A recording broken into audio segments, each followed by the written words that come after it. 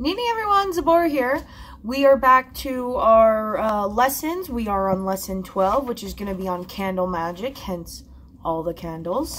So I haven't had a chance to tea stain the color or the candle section yet, and I think I'm actually going to hold off on staining some of the pages because they're aging so beautifully and so fast.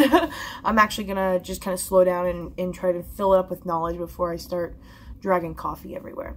So our last lesson was on colors, and today we're going to talk about how I mostly implore colors, which is through the use of candles. Although again, you can use them to make different types of charms and workings and stuff like that, but candles is the main way that I implore color magic. So let's go ahead and start. I'm not sure if I want to break this down into 2 videos. We'll have to see how long it gets. But there are quite a few terms that I want to go over first, just so you understand in later videos when I say, hey, flip that candle, or hey, that one has to be set first. You know, you're going to understand what it is I'm talking about. So here we go. Terms. Lights. A term to identify all kinds of candles and oil lamps, okay? Setting lights, to dress and light candles and lamps for workings. Petition papers are set under the light, and chants and prayers are said while lit. This only applies to dedicated candles that are left to burn clean through, okay? Dressing and fixing. This covers preparations of candles, lamps, and this covers the preparations of candles and lamps, such as carvings and writings, names, anointing it with oil, loading them, budding them, flipping them, dusting them with herbs and powders, sealing and knocking them, and just basically prepping them for spell work, okay? Loading.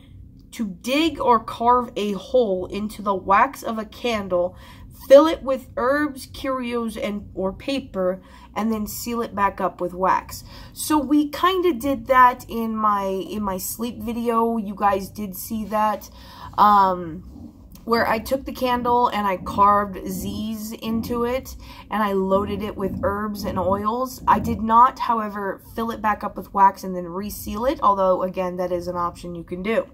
Although I typically only do that when dealing with much larger candles than these ones here, such as skull candles. That's a good place to load with petition papers and herbs directly linked to mental powers or dominating the person or whatever it is. So then we have budding and flipping, okay? And that is to cut off the tip of the candle, all right? Flip it over. Oh, excuse me. It'd probably be better to show you on this one because this one actually has a point.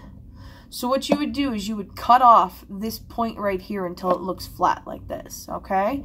And once it was flat, you would flip this over and then carve this budded flat into a point.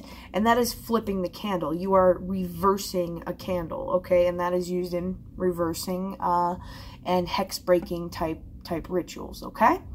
So that is budding and flipping. That's to expose the new wick and all that and burn it down, of course. Sealing and knocking. That is to make a power symbol over your candle. So like if you were Wiccan, you might want to make the invoking pentacle, or excuse me, is this the invoking pentacle of the earth? I think that's it. And then, or whatever it is you're prepping your candle for. You would make your power symbol over it, and then you would knock it against something, okay?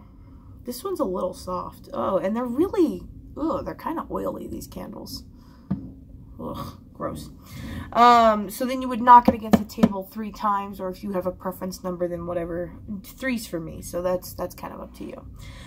So then you have burning in sections, okay? And that is when you purposely will put out a candle at different intervals, such as like a 7-knot candle or something like that. That's to deliberately interrupt the burning. That is not to be confused with setting lights. That is not setting lights. Setting lights is like a jar candle that burns for 7 days. You set it and you burn it all the way through. You don't let it go out. Okay? Now you have moving candles, and these specifically apply to spells, and that's when you have 2 candles that represent usually people or a place and a person, and you want to separate them. or bring them together, your candles will periodically move. And this includes ritualized burning or burning in sections, because you would light the candles if you wanted to bring them closer together, and the candles represent how they are now, which is far apart. You would light them and let them burn a certain bit, and then the next night you'd bring them closer and let them burn a certain bit, and the next night you bring them closer and let them burn a certain bit until they were touching, and then you would let them burn all the way out. Now obviously it doesn't really work with these ones here, because the idea is to get the wax to pool together, so pillar candles like this are much more appropriate versus the candles like this, which are dripless, so they don't actually leave any sort of wax left behind. These are the candles that I use to activate my, where did I put it?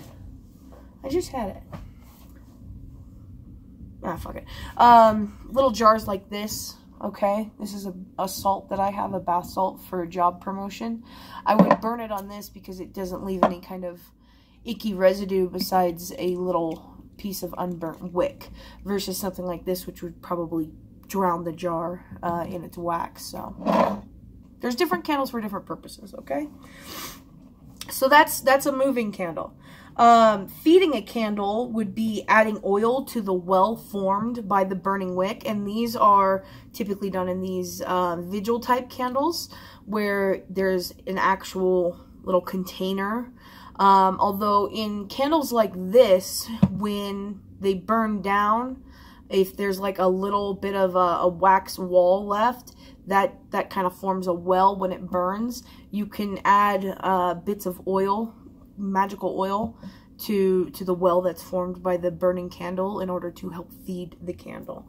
Now this is just used to add extra power to a working or to keep it going. Of course you can implore Heka, which is speech magic, as the candle burns, but you know, preferences. So yeah, that is our terminology, and we're already at 7 minutes. So that's what I was saying, like, we're gonna have to break this up. So we'll just make this part 1, and then when I choose to make part 2, I'll make part 2. That's it for tonight, guys. Sekhmet.